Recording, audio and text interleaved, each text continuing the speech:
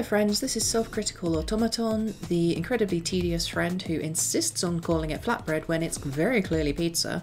And today it's time for episode 11 of Transistor. And so two things I want to mention really quickly before we start. One, trigger warning for suicide. There are characters who have committed suicide later in this episode. And the second thing is that normally at this point in a playthrough I would do a poll to see what people are leaning towards as to what I should let's play next. However, I have too many candidates to trim down to a nice convenient Twitter poll, so I think I'm just going to commit to playing Dishonored next. But one thing I would like to know is if people have any opinions one way or the other on whether I should have longer episodes, the same length, maybe shorter episodes, or in fact the same length but more of them. So yeah, because Dishonored's a little bit longer potentially of a game than I would want to commit to a full in-depth let's play, but it's one of my favourite games and I have a lot to say about it. So if people would not find longer episodes tedious, then that's definitely an option for me. If not, I'll just use the same pattern, but you know, that's why I want to get information on it. Anyway, so with that, let's go. Let's go have the incredibly obvious giant boss fight that's been set up and foreshadowed for the last few hours of gameplay. Something I've been meaning to tell you. Once this is over, maybe there's still time to skip town. Think about it. Standing offer. Okay, deep breath. I like that as we reach this area, the Art Deco influence becomes much stronger, flooding out the Art Nouveau influences as we get these kind of sweeping, archetypical, almost platonic forms.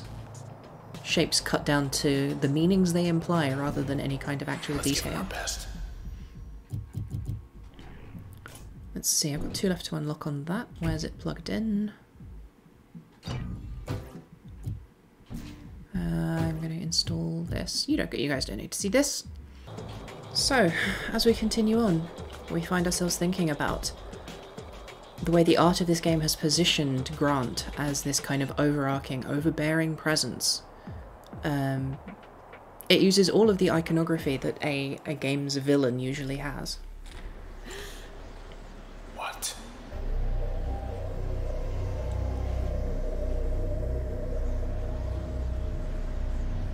Cowards.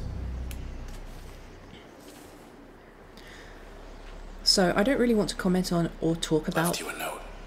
the extremely common trope of referring to someone who's committed suicide as a coward. I don't think that's a valuable discussion to have right now, and I don't think I'm the person to have it, but I do dislike that framing and positioning, generally speaking.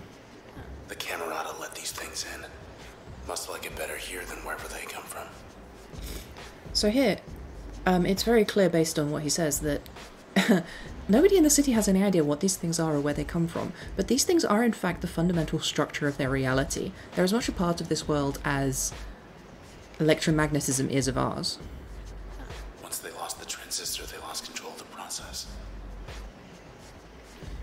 And a lot of people kind of think about this game in a certain way, where they're like, well, how did this society arise? How did it come into existence like this?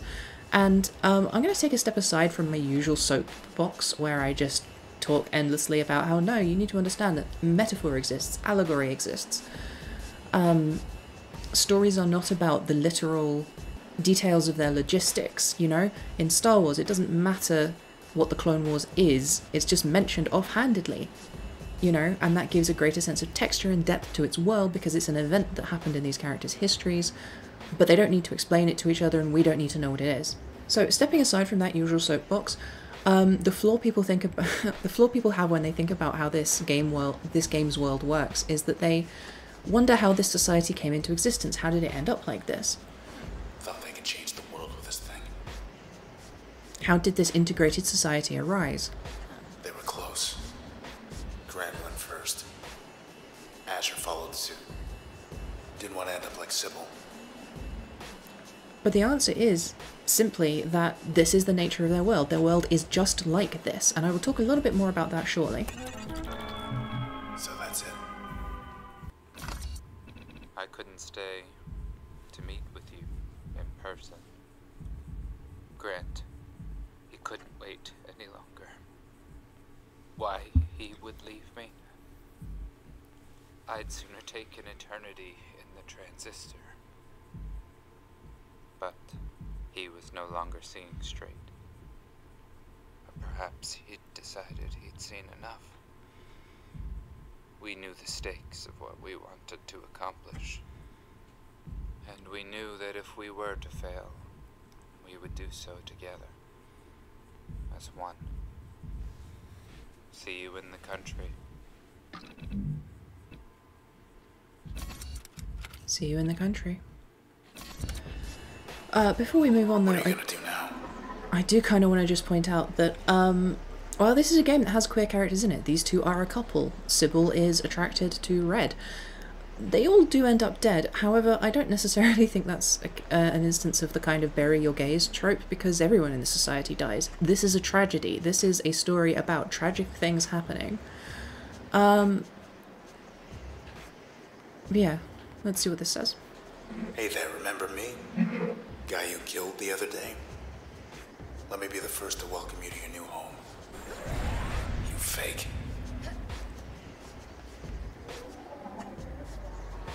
Wake up, buddy. Got some questions for you. How do we stop this? Fairview. How are we supposed to get all the way over there? Oh. Oh. Really? Yep, there again is the underlining of the... There's one left. The underlining of the idea of suicide is inherently cowardly, and I don't think it's a good thing. I think it's a bad thing for suicide to exist in the universe. However, I think that cowardice is not... I said I wasn't going to get into this. Let's move on. So, yeah, the idea of the well-meaning people who unleash something with the best of intentions, but that gets out of their control and ends up destroying the very thing they wanted to protect, and being unable to live with that is a weirdly common trope, but it's something much more suited to written works, to literature, to, well, shitty fantasy novels as well, than games, because as always this game and this studio are interested in engaging with those sort of literary concepts, which is one of the reasons why it's such an unusual and such a special studio. Jump for it. We're not gonna fall.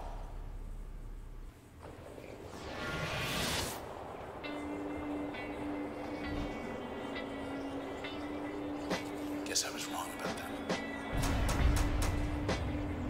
The Camerata wanted things to change. For good. But not like this. They got greedy. Grant and the others. Only one left. He's got to know something. Out there somewhere in Fairview. We're making good time. But look at this town. Its time is up.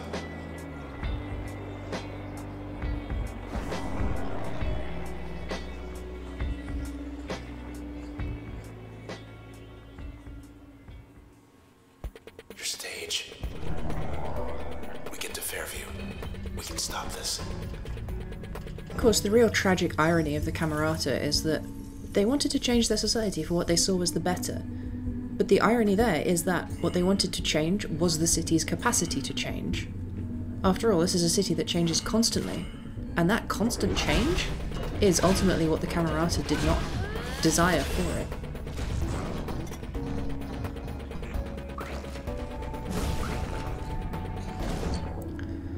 So, to go back to what I was saying about the kind of, like, position of this story.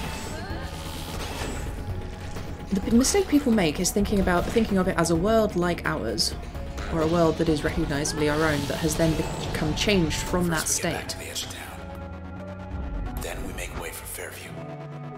Last member of the Camerata will be waiting. That has then been changed into this completely integrated digital society with its constant surveillance-based democracy.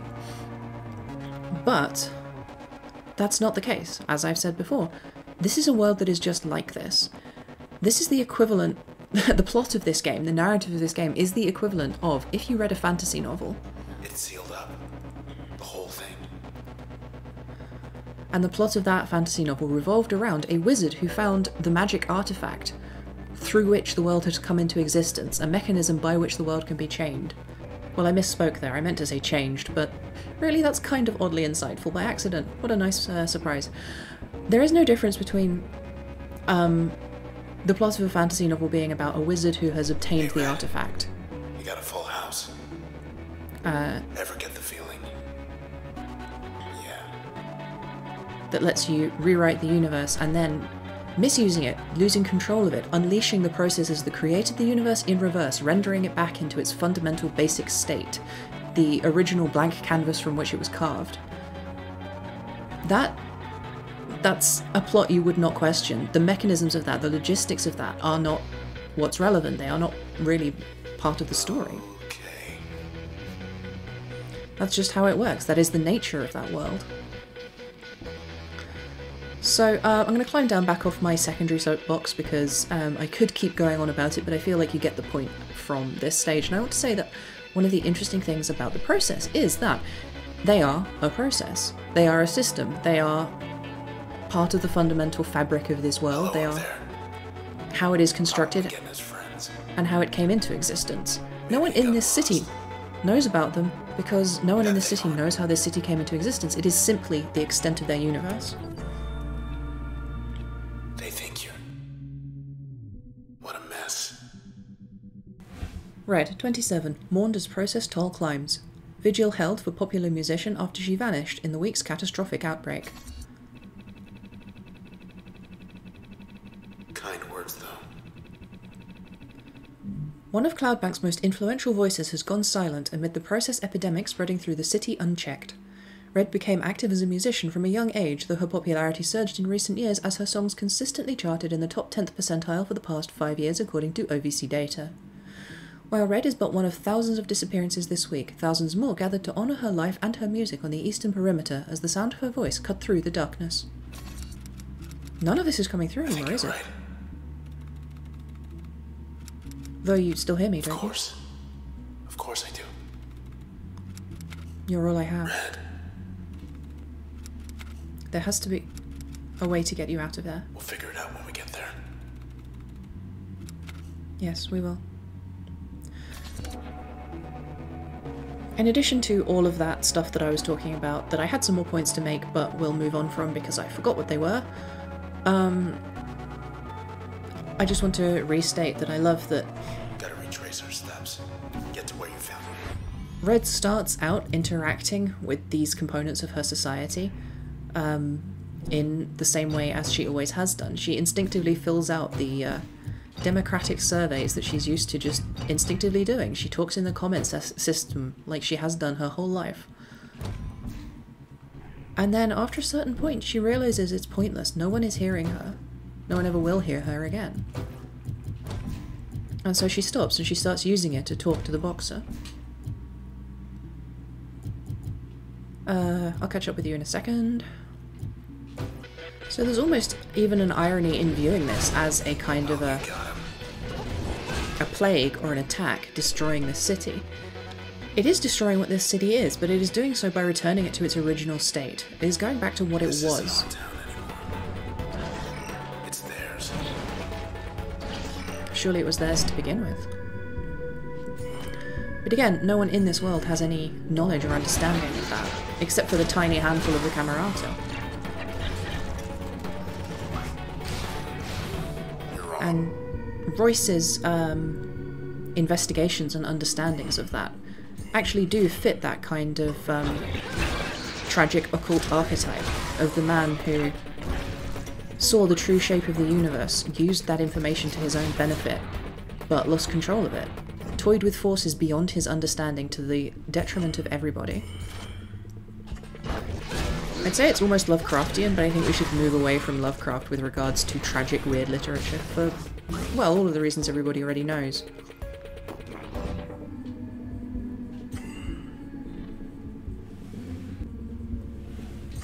But yeah, so one of the things I was talking about with regards to why the process are interesting, is that they are this kind of fundamental structure. They are this world's electromagnetism, this world's entropy.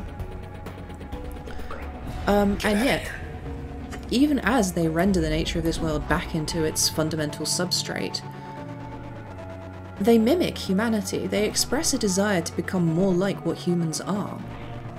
As we see when they mimic the cluckers mimicking human behaviour, or the more human-like nature of the more complex forms of the process themselves.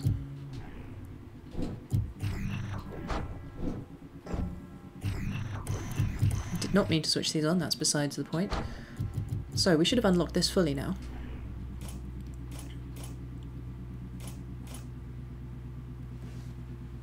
Royce Brackett, age 37, gender M, selections engineering and mathematics, reasons cited declined. Once there was a great engineer. Arithmetic was his medium and a city was his canvas. He planned the roads, the buildings and byways. His work could not be more precise. Like everyone in Cloudbank, he served at the pleasure of the city's people. The city changed quickly and often, reconfiguring to best suit the contemporary sensibility.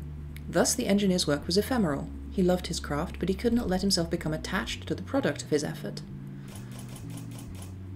Because the engineer's work was never done, it stayed fresh. With new whims came new challenges. Bridges, gardens, towers, ports. None of it lasted very long. The nature of his work led him to notice certain patterns over time. The will of the people changed in cycles. Bridges would come down in favour of railways. Railways would give way to parks. New bridges would then be built upon the parks, and so on. Recognising this, the engineer started fashioning avant-garde structures and designs he believed would persist beyond the immediate urges of the population. Yet these ideas proved much less popular, and before much longer he became obscure. He left his job to pursue personal interests on his own. It was then that he discovered a formula visualising exactly how the structures of Cloudbank formed.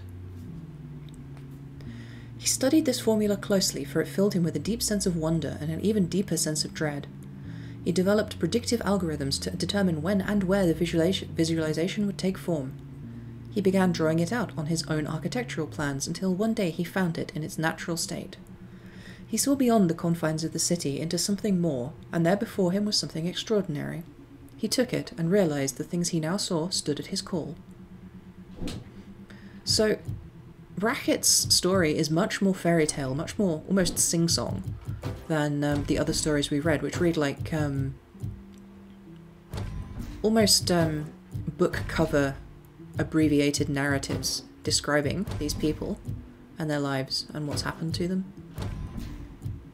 Did I actually even use... I must have done. I don't remember using that in combat at all. But, so... Brackett's story makes my understanding, my inferred understanding of the text pretty much just canonically the nature of the text. Like, this is almost the plot of a weird horror novel, after all. This man observes the patterns of the universe and finds a way to manipulate it, and in so doing, manages to force something into existence that would not have been physical previously. He learns of the way the universe changes, and then manipulates those changes in order to bring into existence a physical object he can interact with, which will change things the way he wants them to be changed. And that, in case you haven't guessed by now, is the Transistor.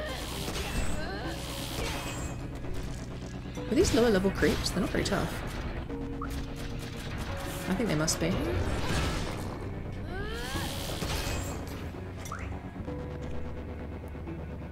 I guess I don't get any XP for these ones because I'm not in a combat. That's curious. So anyway, here we are, looping back around to... Hey guys, what's new? Very nearly where we started. Here we are back at the empty set, or perhaps the emptier set, if you will, considering what's happened.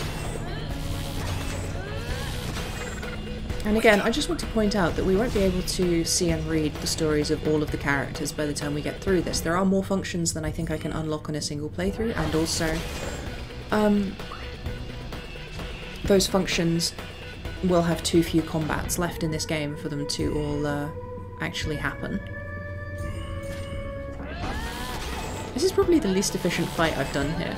As I did say originally, I'm not